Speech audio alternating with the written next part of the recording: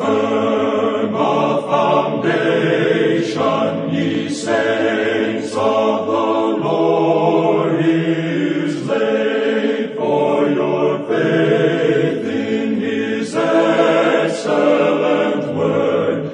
What more can he say than to you he hath said, to you who for refuge to Jesus have fled? Fear not, I am with thee. Matthew, Mark, Luke, John. 4 men chosen by God to tell about the life and teachings of Jesus Christ. But why 4? Why not 5? Or even just 1? Welcome to the Sunday Sermon on Through the Bible. I'm your host, Steve Schwetz, and today our teacher, Dr. J. Vernon McGee, gives us a hint at the answers to these questions when we explore the Gospel of Matthew in his sermon titled, Matthew, Written for the Religious Man.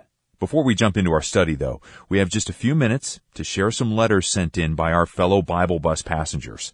The first one comes from Teaneck, New Jersey. My husband and I have been riding the Bible bus together every morning.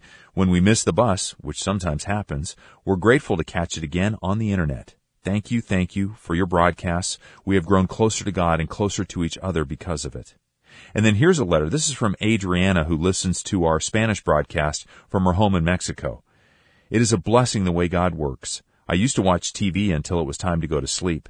Then my TV broke and I felt lost. One night, I turned on the radio, and one might say, the lights came on in my home for the first time. I have been listening to you ever since. I bless you from the bottom of my heart for this gift. And then finally we have an email. This is from a listener named Ian, who shares, thank you for sharing that our emails are an encouragement to you, because you are certainly a great encouragement to me. The mental picture of a Bible bus is a real inspiration, as I have the vision of it going along in all weathers, both sunny and stormy. That really is a comfort to me as opposition and difficulties come my way, which they are at present. What's God doing in your life? Do you have a story to share with us? Ian's right. Your calls and your emails and letters, they're such an encouragement to us. We really do love hearing from you, so contact us today. Just call and leave a message on our listener testimony line at 1-800-65-BIBLE. You can also email us at BibleBus@ttb.org or write to us at Box 7100, Pasadena, California, 91109. In Canada, Box 25325, London, Ontario, N6C 6B1. Let's pray. Father, we thank you that your word is perfect and overcomes social and geographical and cultural boundaries. Thank you that you love us so much that you've gone to great lengths to reach us. In the name of Jesus we pray. Amen. Now here's the Sunday Sermon on Through the Bible with Dr. J. Vernon McGee. Our subject is Matthew, written for the religious man. The public has been subjected to the news of one of the most brutal crimes in this century. The mass murders that the news media has labeled the Sharon Tate case. It's one of the most shocking and sensational crimes in this age of crime.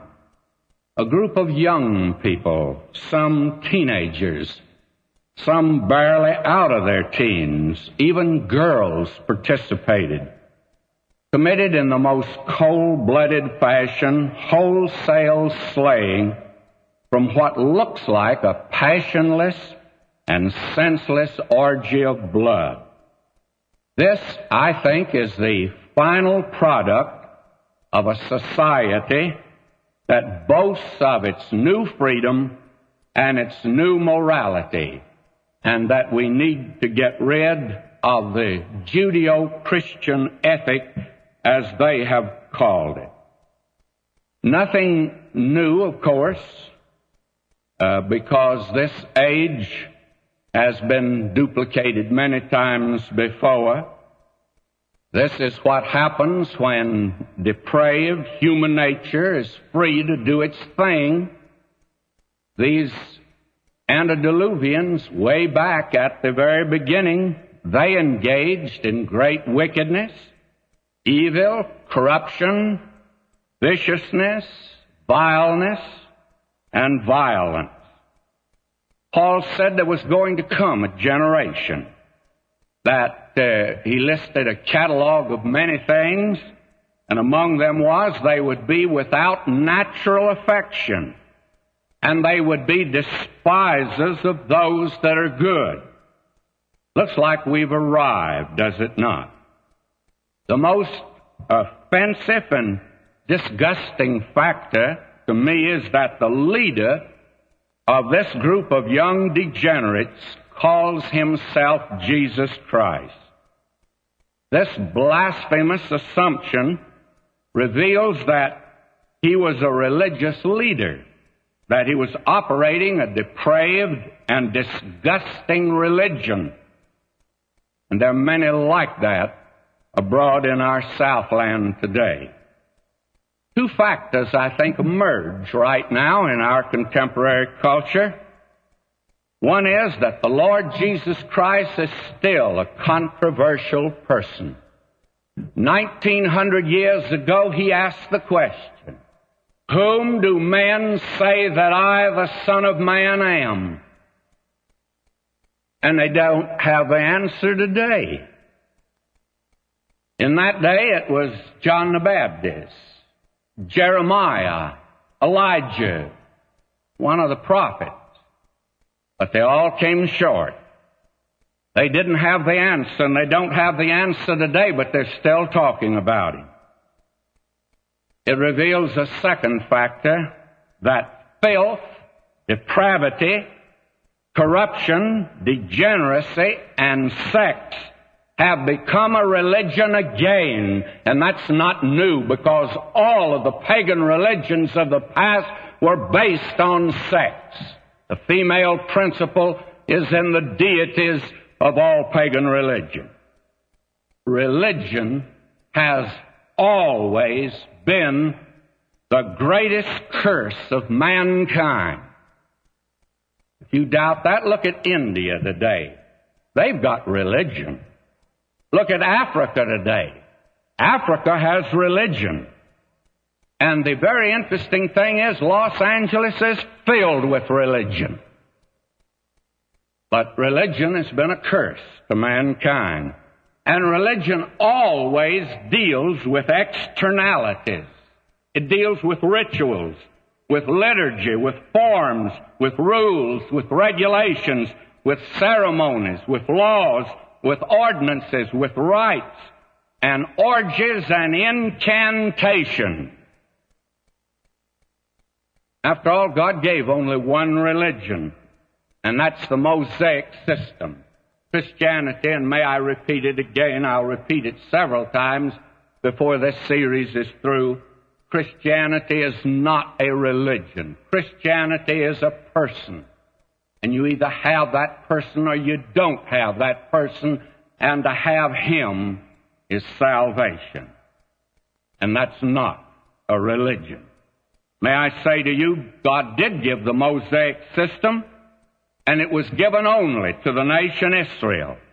This nation represented religion in the day that Christ came to this earth. And Jerusalem was the religious center of the world.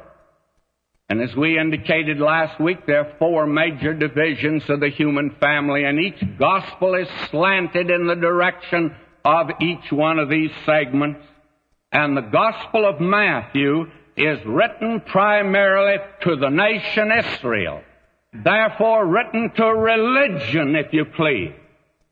And it was written by an ex-tax gatherer to meet the need of his countrymen, because as a tax gatherer, he had a great need in that day, though he were a rich man. When he wrote about himself, he had very little to say. In the 9th chapter of Matthew, verse 9, he says, "And as Jesus passed forth from thence, he saw a man named Matthew sitting at the receipt of custom, and saith unto him, Follow me. And he arose and followed him."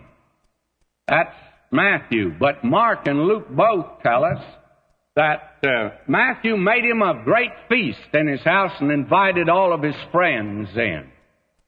My friend, if you have come to know Christ, you certainly want somebody else to know Him.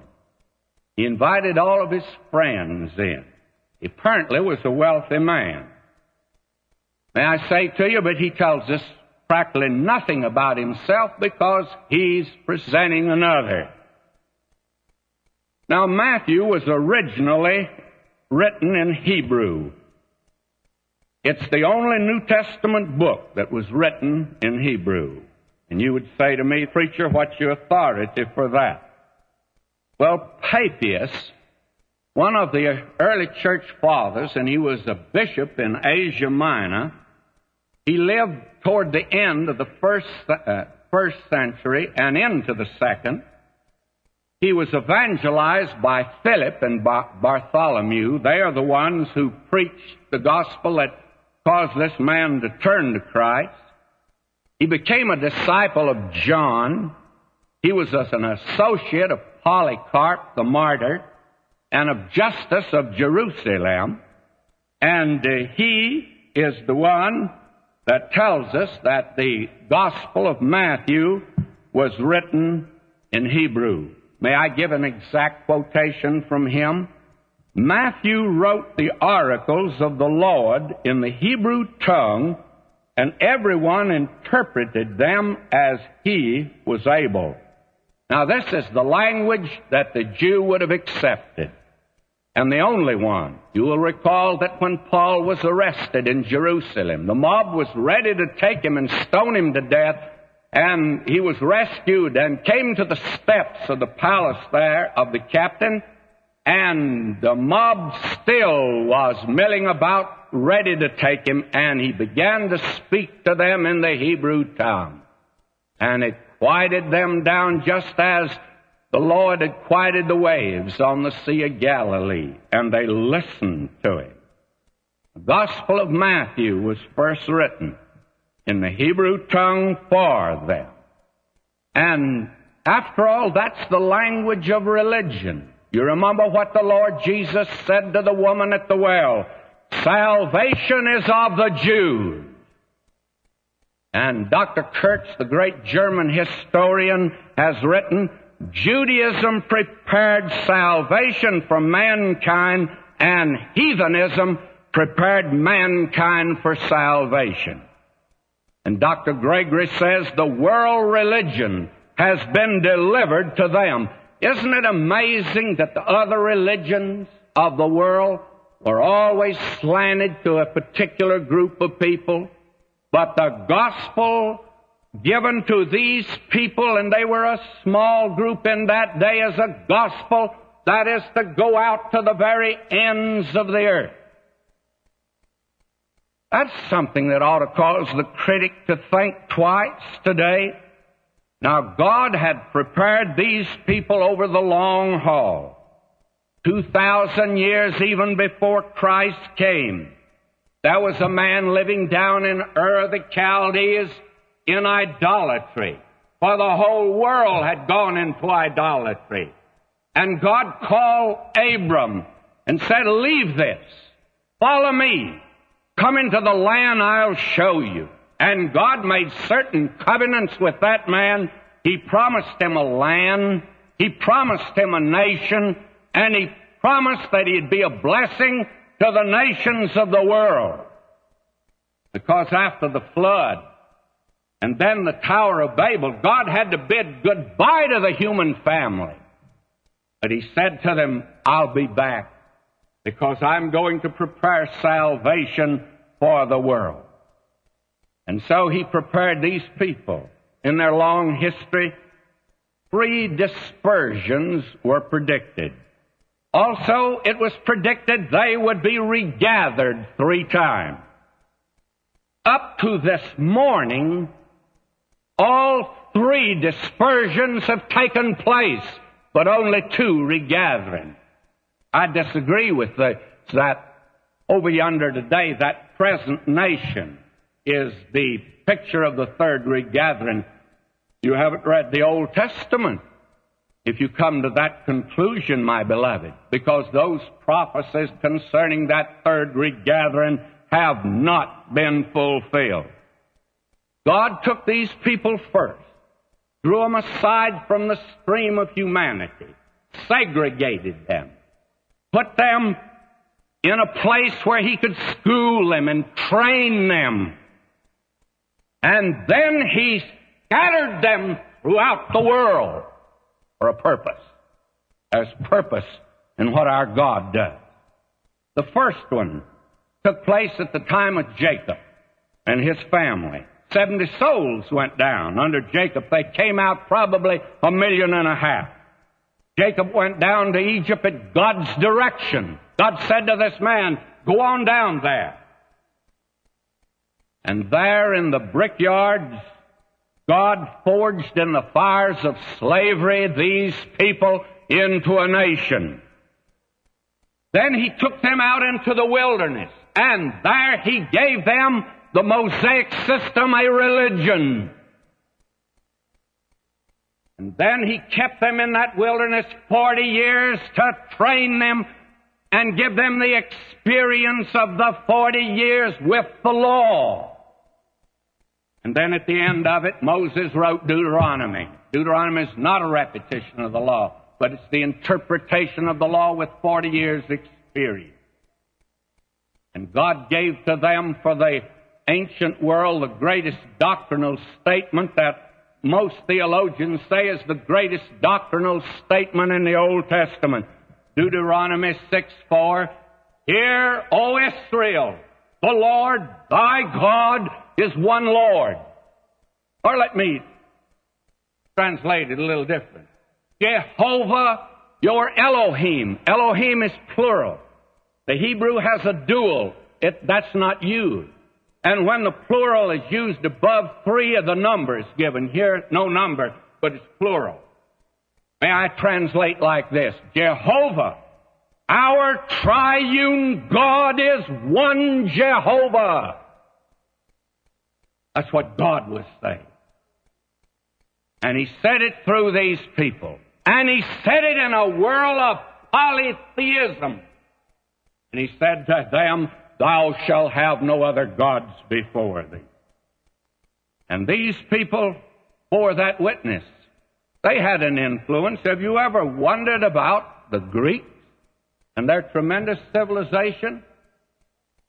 When Homer was singing and writing about the gods on Mount Olympus and the wars at Troy and Helen of Troy, at that same time, David, the sweet psalmist of Israel, was singing praises to his God.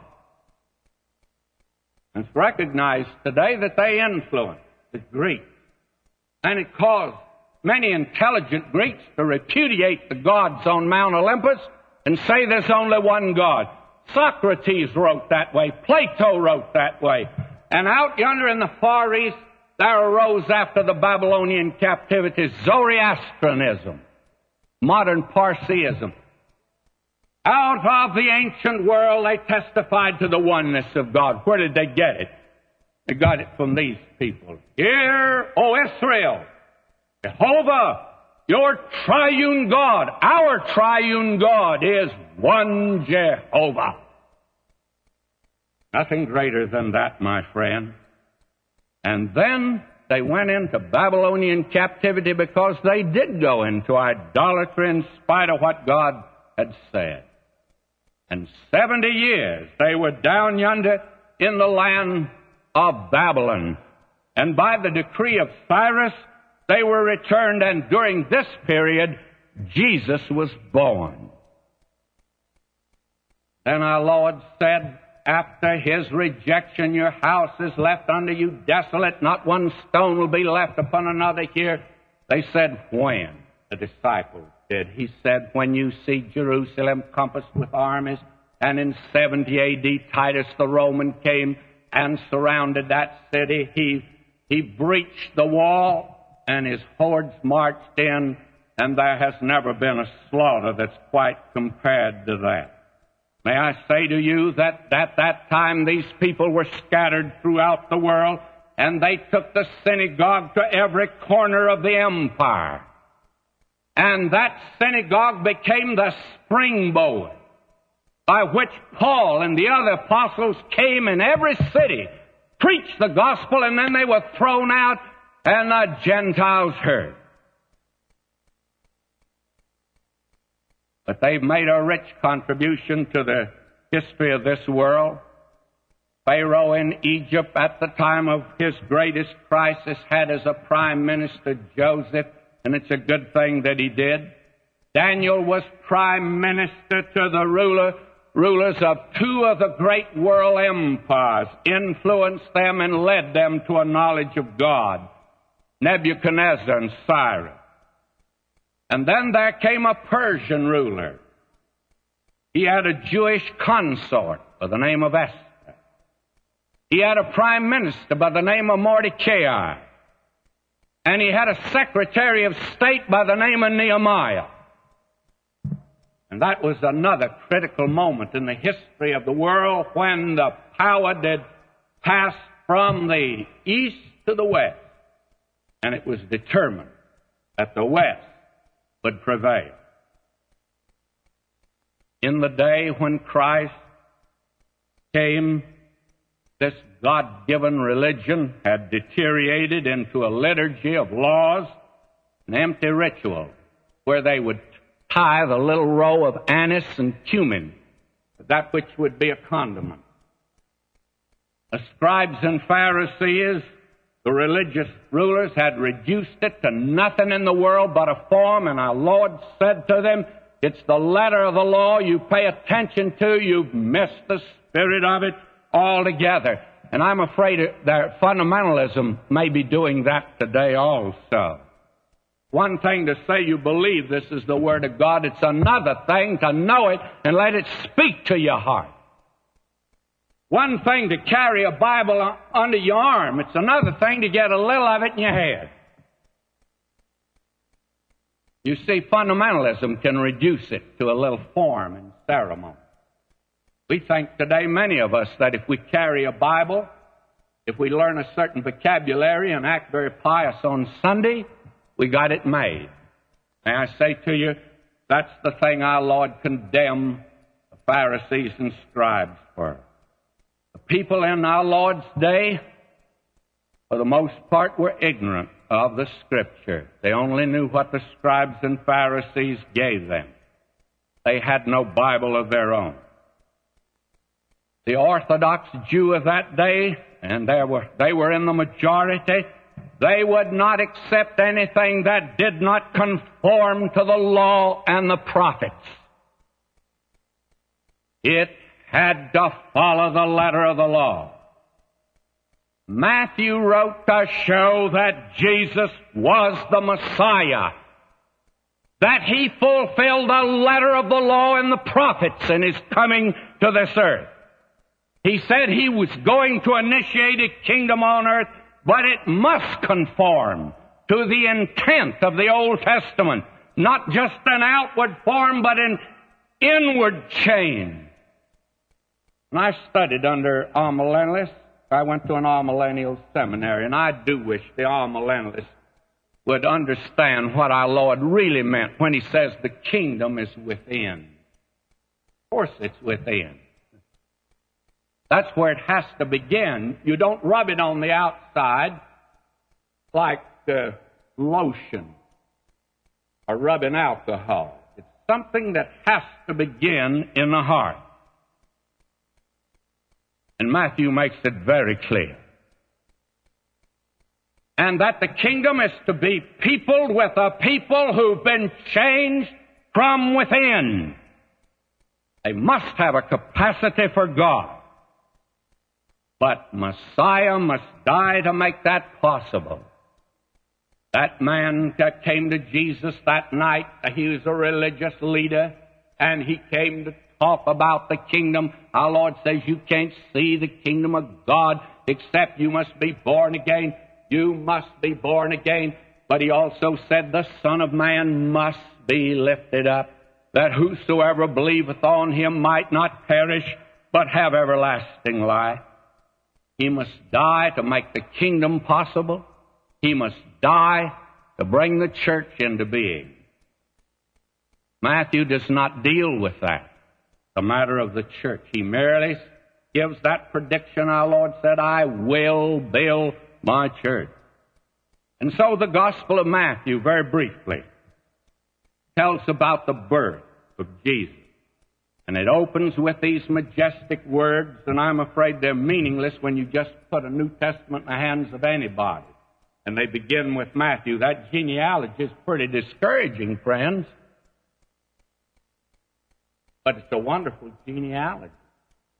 And it opens in these majestic words. The book of the generation of Jesus Christ, the son of David, the son of Abraham. That was never challenged.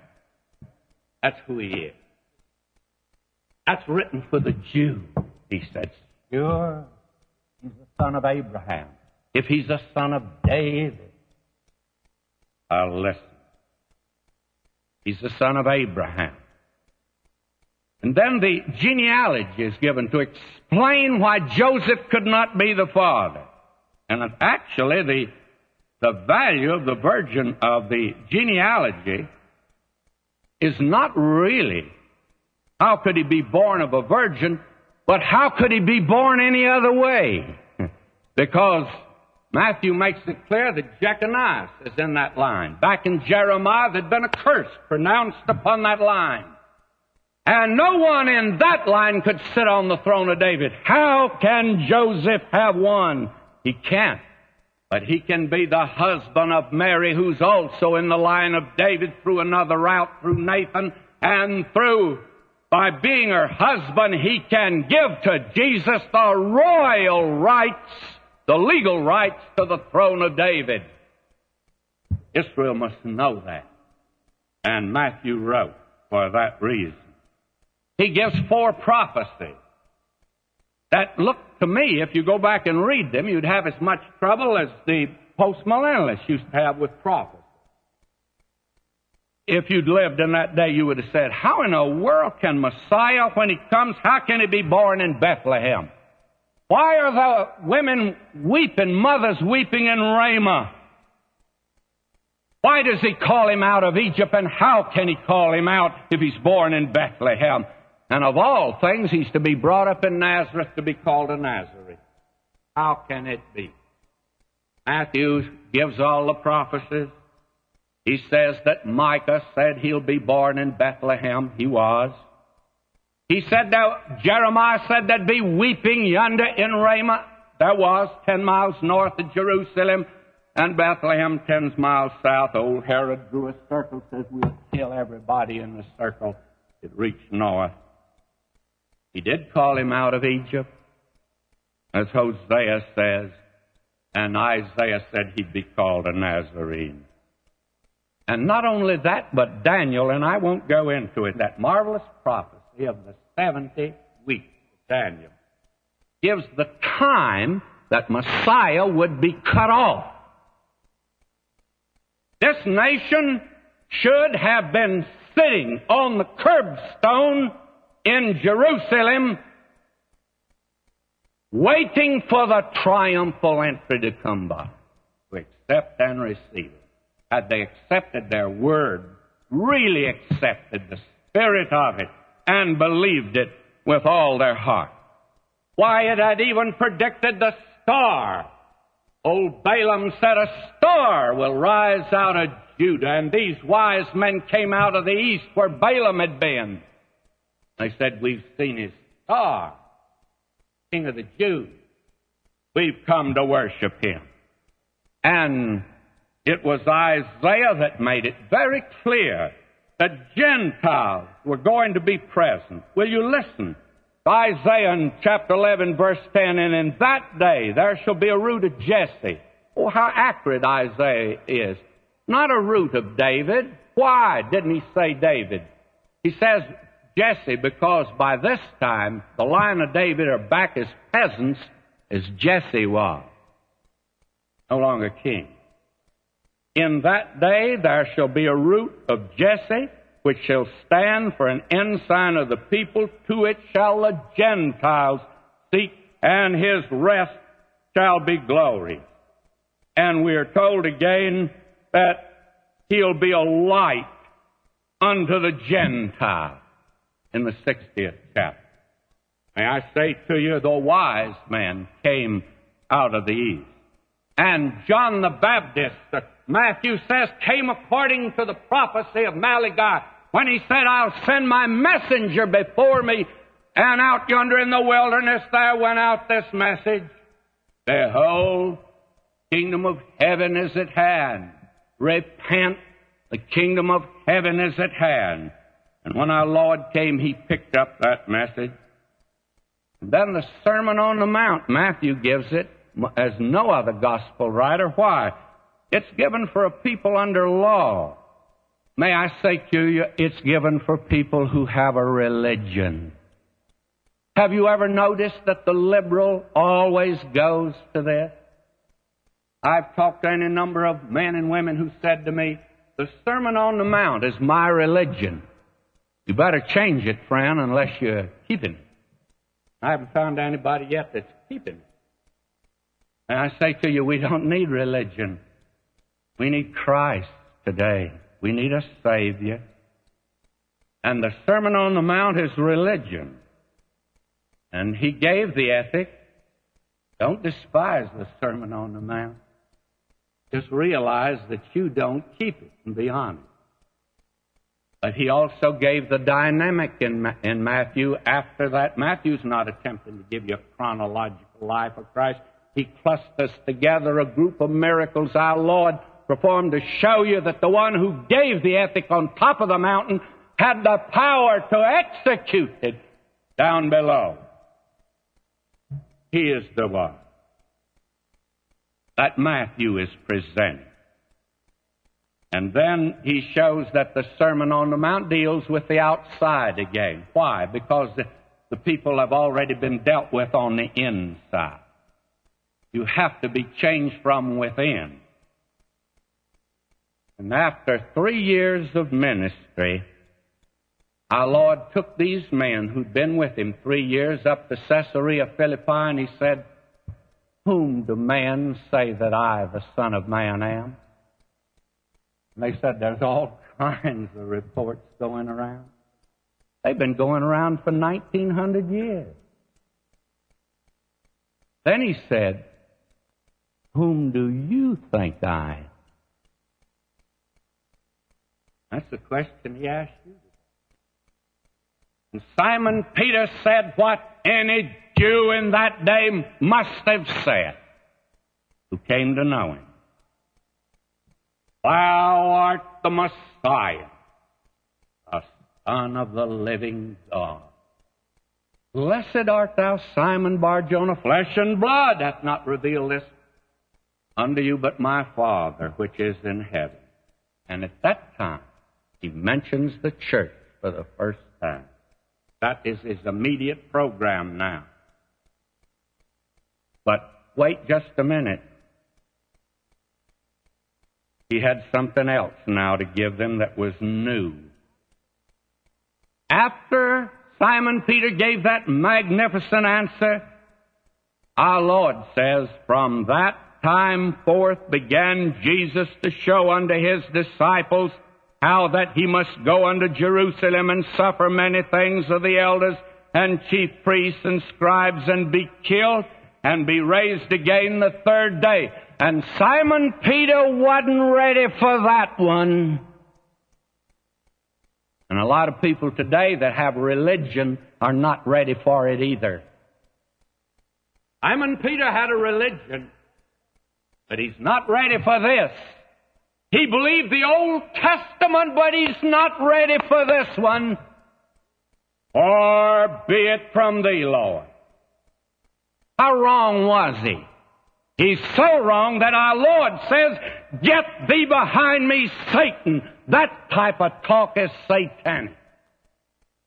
And then Dr. Luke says he steadfastly set his face to go to Jerusalem, and Matthew, for the benefit of these people, says 5 times on the way to Jerusalem, he said, the Son of Man is going to Jerusalem to suffer and to die. I'm going to Jerusalem to die. And again he gave that to them. You see, at the very beginning of his ministry, he never told these disciples about his death. You see now why they weren't ready. When he came to Jerusalem for that last time, our Lord denounced the religious rulers as no one has ever been denounced. Will you listen to him? Matthew 23. I'd like to turn there now to verse 23. Woe unto you, scribes and Pharisees, hypocrites. The word hypocrite was the word used over in Athens for an actor. It's somebody playing a part. Crino means to answer. Hupo means to answer back. And an actor's one, somebody gives him a line and a cue, and he answers back. Hypocrite was an actor, somebody playing a part. And our Lord said to them, you're just acting religion. A lot of people play church. It's fun. They love it. You know, you can come and you can just do so many things in the church. But you cannot be saved. You can just be acting. Listen to him. Woe unto you, scribes and Pharisees, hypocrites! For ye pay tithe of mint and anise and cumin, and have omitted the weightier matters of the law, judgment, mercy, and faith. They argue about little things. Dr. McGee, do you think a Christian could smoke a cigarette? Why don't you grow up? Faith and mercy and judgment. What about your life? You don't smoke. But what about your life? Is it real to you today? Are you just playing a part? Listen to him. Ye blind guides which strain at a gnat and swallow a camel. That's a good one. I'd been there to laugh. Woe unto you, scribes and Pharisees, hypocrites! For ye make clean the outside of the cup of the platter, but within they're full of extortion and excess, and that sums it all up. Outside, that's religion. Inside is Christianity. And when you get the inside clean, the outside will take care of itself. And then he gave to them, and I have to drop back to pick this up. In the 21st chapter, will you listen to him? Jesus saith unto them, did ye never read in the Scriptures, the stone which the builders rejected, the same is become the head of the corner? They rejected him, but he will become the head of the corner. He'll yet rule on this earth. He's still the Savior of the world. This is the Lord's doing. It's marvelous in our eyes. Now, you're going to have to do with Jesus Christ someday. Every person will. Saved or lost, you'll stand before him. Therefore say I unto you, the kingdom of God shall be taken from you, the nation Israel, given to a nation bringing forth the fruits thereof. And I think he's getting ready to take it away from us, too. And whosoever shall fall on this stone, who is that stone? It's Christ. Fall upon him for salvation. Come in your weakness and in your sin and accept him. But on whomsoever it shall fall, it will grind him to powder. There is the great white throne, and he is the one there. that must judge you if you reject Him. Either the stone is where you can fall, your own free volition, or else He'll come in judgment. And when the chief priests and Pharisees had heard His parables, they perceived that He spake of them. But when they sought to lay hands on Him, they feared the multitude, because they took Him for a prophet. Then He gave a commission, go ye into all the world and preach the gospel. And I think as those disciples heard Him say that day on the Mount of Olives, they went back to Isaiah and they heard Isaiah as he talked about, my servant, he shall be a light to the Gentiles. Go ye into all the world and preach the gospel. A gospel now that reaches inside and transforms individuals who will trust Jesus Christ. Our contemporary culture has rejected Him in more ways than one. I was reading just last night in a magazine where 5 of the most popular records today by the 5 most popular singers has to do with, I love me, I'm just wild about myself.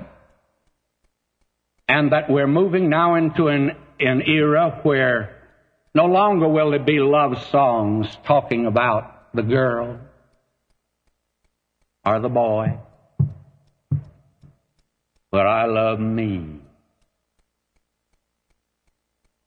This generation really has become interested in itself. I've got to do my thing. I got to have freedom. Oh, I'm somebody. You must hear from me.